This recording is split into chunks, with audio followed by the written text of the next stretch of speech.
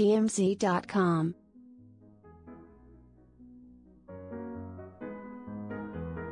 The Twitter posse is at it again, this time trying to cancel Seth Rogen for daring to call out a YouTuber who called Seth's hometown a crime-riddled third-world s-hole of a city.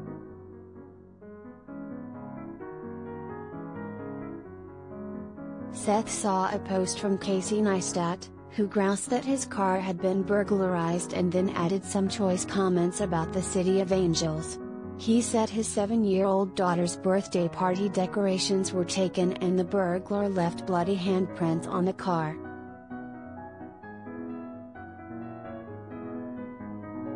Rogen responded, "Dude, I've lived here for over 20 years.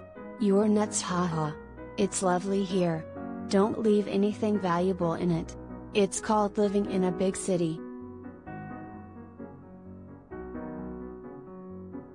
Neistat fired back, saying he felt violated and wanted to know if he's allowed to be mad.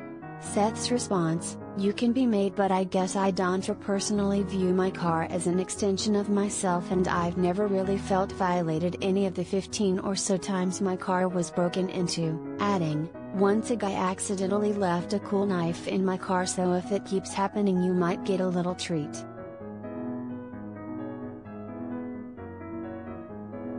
That sent some cancelers into orbit, slamming Seth for acting privileged. True, not everyone can blow off a car burglary, but Seth was responding to someone who is also a multi-millionaire.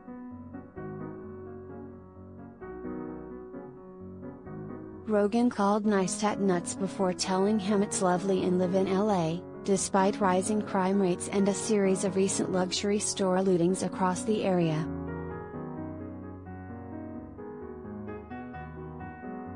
Truth be told, LA is getting hammered by crime, including a massive number of burglaries, 10,000 plus in 2021, with car burglaries up 10%. And, the new phenomenon, looting luxury stores in broad daylight, has also become a big problem in LA as well as other cities. The day before Thanksgiving, a looting gang hit a Nordstrom's in LA,